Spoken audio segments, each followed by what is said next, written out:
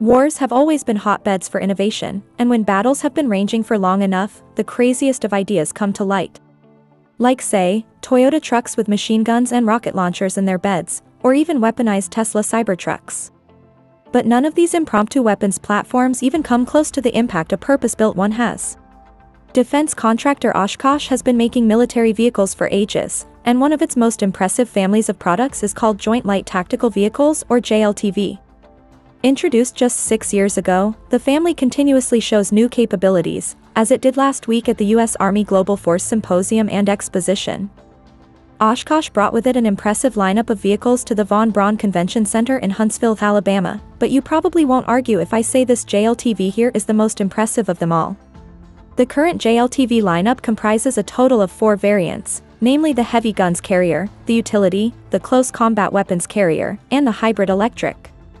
We're not told exactly which of the platforms forms the basis of a small combat vehicle designed to carry a multiple launch rocket system on its back.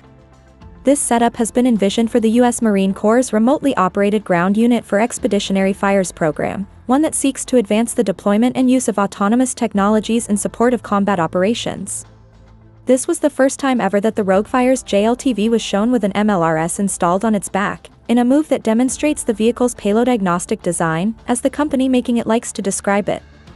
What that means is that the JLTV in this configuration is capable of performing both resupply and logistics operations, but also precision fire from afar.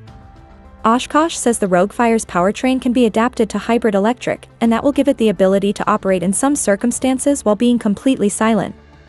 As deployed on the hybrid electric JLTV, or eJLTV, the powertrain was introduced into the family back in 2022, and it is meant to serve the needs of the U.S. Army and Marine Corps, without making them dependent on a charging infrastructure. That's because the 30 kWh lithium-ion battery has been designed to charge on the go. The eJLTV offers 20% better fuel efficiency than the ICE-powered counterparts, while at the same time delivering the same level of protection and performance as the base JLTV. The defense contractor makes no mention on when we'll get to see the MLRS-equipped JLTV on the battlefield, but given how it was designed as a response to the transformation to the Army of 2030, later this decade would be a safe bet.